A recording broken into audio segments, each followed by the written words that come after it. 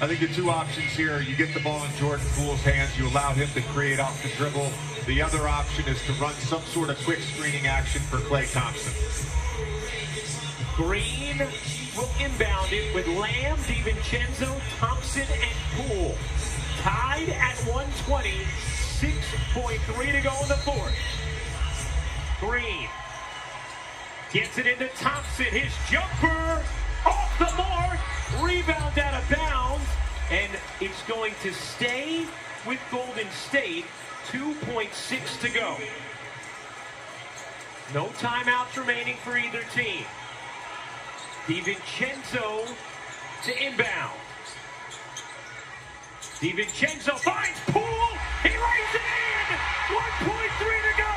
And Poole gives the Warriors the lead. No timeout. Bane heaves. That's it. Golden State pulls off the comeback and beats their rivals. 122-120 the final. As DiVincenzo finds Poole for the game winner.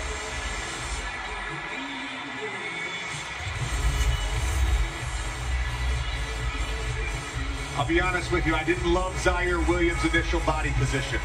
You're running an inbounds pass. The ball is underneath the basket. You've got to be underneath Jordan Poole there to start.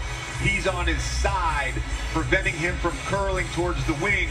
There's no one on that backside. Poole makes a beautiful read and gets a great pass from DiVincenzo for the tough finish.